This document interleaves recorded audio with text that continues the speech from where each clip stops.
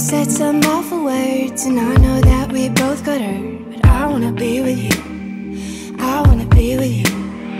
We can't let this slip away, you know that I want you to stay, 'cause I wanna be with you, I wanna be with you. Don't run away, we can't let this go to waste. I don't want nobody else.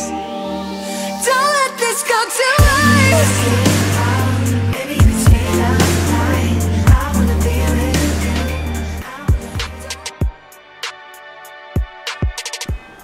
Hey guys, this is Anand from Tech to Heights, and in this video I'm going to unbox and have an overlook of Moto C Plus.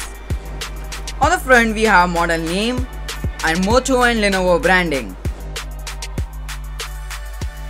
Whereas on the back some specifications are mentioned, such as huge 4000 mAh battery, selfie flash, Android Nougat out of the box. Now the price quoted on the box is 6,999. Starting off with the unboxing, we have the smartphone, which should be there, charger, USB cable and an in-ear earphones. This time they are made up of good quality plastic. There is a mic and button too for calling purposes. A 2M charger is bundled and that is sort of okay. Apart from that, we have some paperwork and a huge 4000 mAh battery. You can put 2 nano SIMs and a microSD card at the same time. Good job Lenovo. Let's boot this thing and peel off the screen sticker. And by the time it boots, let me give you a physical overview. On the back we have 8 megapixel rear shooter with f2.2 aperture, autofocus, single LED flash, Moto branding and speaker vent. On the right we have power button and volume rockers. Whereas on the front there is a 2 megapixel f2.8 aperture shooter, flash, earpiece, and on the bottom there are 3 non-backlit off-screen keys. There is a 5-inch HD panel on the front with 297 ppi, which is not so sharp for some odd reasons, and this comes without any protection. On the top there is a 3.5mm jack and USB power port for charging. OTG is not supported. On the bottom we have an indent to open the back cover and a primary microphone. Micro textured back makes the device feel sturdy and doesn't slip out of your hand. Let's skip the first setup.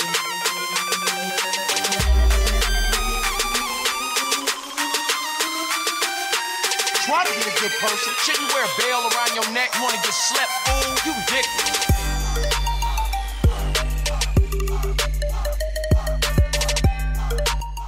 Now this device comes with Android 7.2 Nougat out of the box, so you can expect Android 8 update.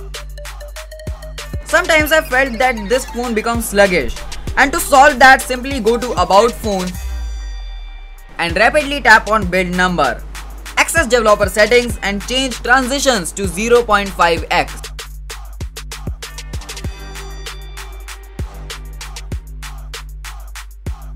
Talking about the camera, the front shooter is just average and don't expect much. It's just okay, but obviously you cannot expect at this price point. And the one at the rear flaunts in daylight, but for indoors it's just average. We do get basic settings, but obviously we do not get the pro mode, and we cannot expect that considering the price point.